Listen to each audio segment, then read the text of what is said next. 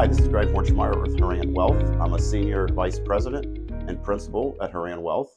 I've been in the business 35 years and specifically 27 here at HORAN, leading our executive benefit and non-qualified deferred comp practice.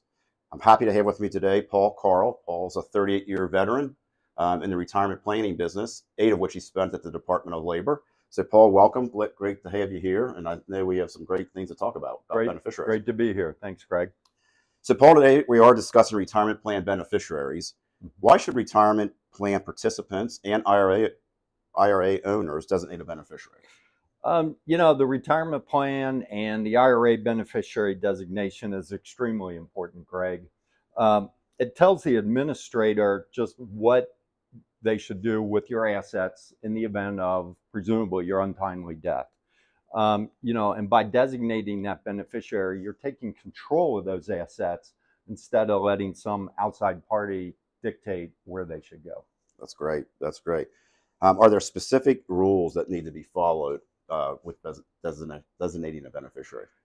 Greg, there are. First of all, if you are married, your spouse must be your 100% primary beneficiary. If he or she is not your 100% primary beneficiary, your spouse must consent to that fact in writing, and that consent needs to be either witnessed by the plan administrator or notarized.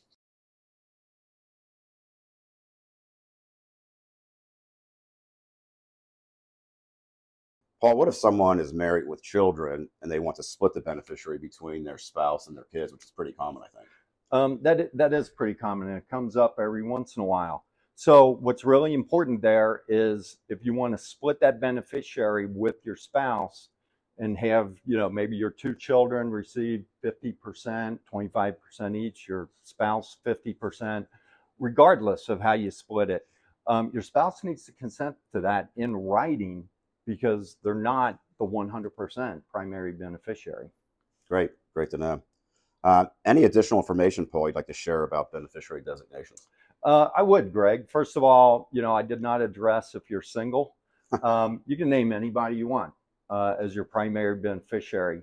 But even more importantly than that, if you have a sophisticated estate plan and you want to name a trust or somebody other than a person, a relative, really contact your estate planning attorney, your CPA, someone that you trust, and figure out the right way to do it, because it'll be to your advantage, the tax advantage especially. Well, Paul, that's good advice. Thank you for all this information. It's been very, very useful.